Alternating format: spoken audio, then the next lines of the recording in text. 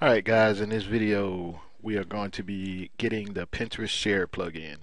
Alright guys, now in this video I'm going to show you how to get the Pin It Pinterest share button. First I'm going to show you the way not to get it, alright, because this way is so confusing and you have to do all this crazy stuff, but I'm going to show it to you anyway. And for all you techie guys out there that just can't give it up, this is where you get your Pin It button for your website. Alright, however, it does not work just with this script. Okay, I'm going to demonstrate. I'm going to copy this and then I'm going to go to the back end of this WordPress website. Now this, and then go to widgets, and I already have this code in here that I was demoing. Click paste and you'll see what it doesn't do.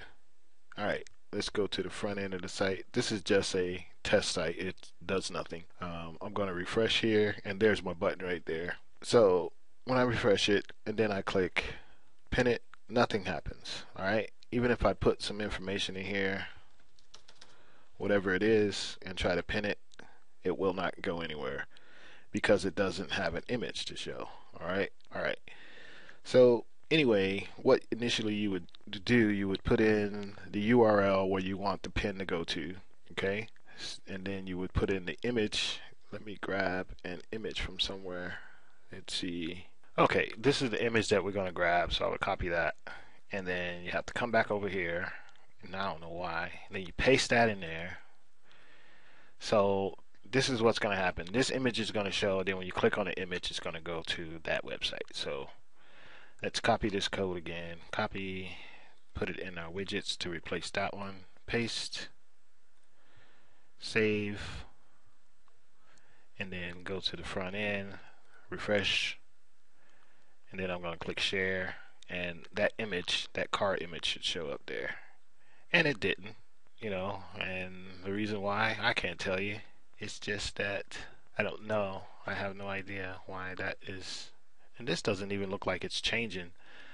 Now the code changed. See, it's so unstable, this share button, when you grab it in Pinterest. So that's the new code. That's the way it should be. Hit save, and then we're going to go put to the back, reload our page, and then we're going to click that pin it button right here. Now there's our image, and then when you pin it, you can go see your pin. Now when you click it, it will take you to the site, but obviously this site is under construction, so there you go. Alright, now you see how much trouble that is, right? It's just too confusing. I mean, I wouldn't even deal with it, and that's why I want to show you this alternative.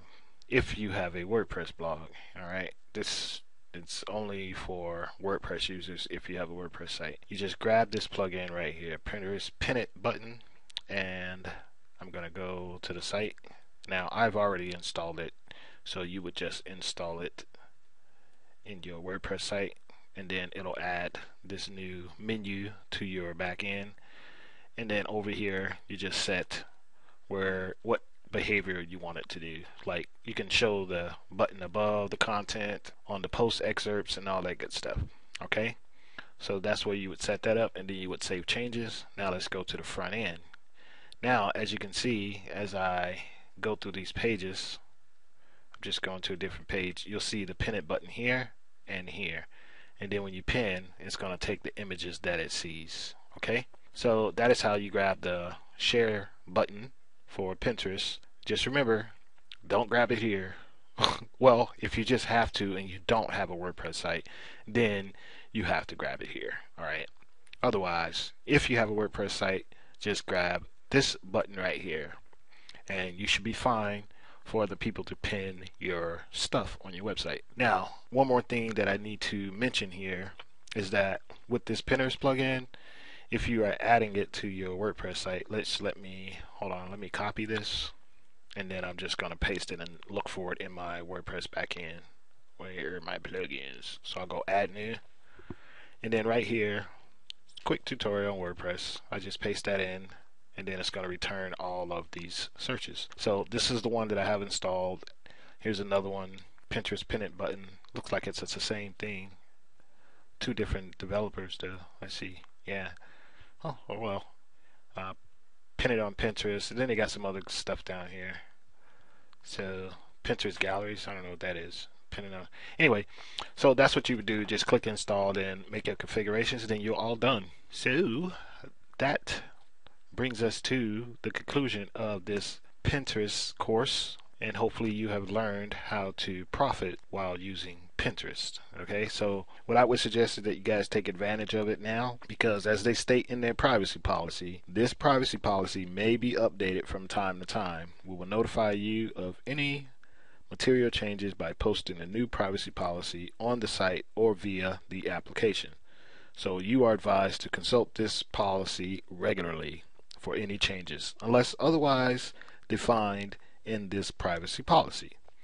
Terms used in this privacy policy have the same meanings as in your Pinterest terms of service. And if you want to see all that, you go here, and here is the privacy. Read through that. It's not very long at all. And the terms of service. Probably take you, I don't know, 10 minutes to read all this here. Not that long. But make sure you check all that out, guys. And thank you for watching. And have a wonderful Pin It week.